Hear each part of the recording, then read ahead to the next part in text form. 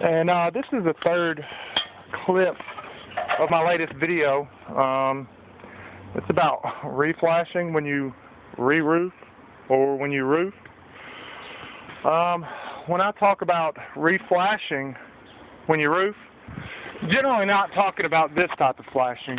It seems like they made it look like they did some kind of reflashing job when they did this roof here. But basically, anybody who's in the industry knows what this is. This is just a piece of drip edge. It's a large piece. Normally these would go over like a flat roof. I think this might even be gravel guard. But if you can see, this is just wide open. And, you know, they don't even have any step flashing back there.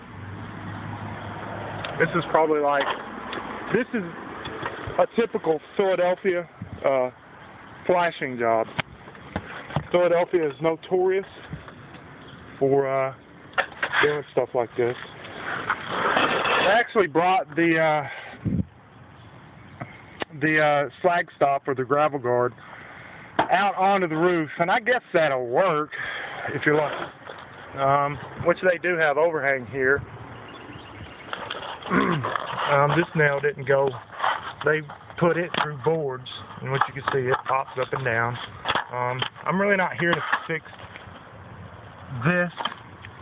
I really don't have authorization to fix this, but this is just like one of my pet peeves. I typically fix crap like this all day, every day. But that's just another little note to homeowners out there. If you get a new roof, you should get new flashing as well, and not this type of flashing. You should get actual counter flashing. Counter flashing job would consist of, you know, actually cutting a riglet in this joint, and probably into this joint here. You know, just cutting into the joints, stair stepping your copper up. It looked kind of like a stair step. Not sure if they had it before. I don't think so. But you definitely don't want this kind of flashing.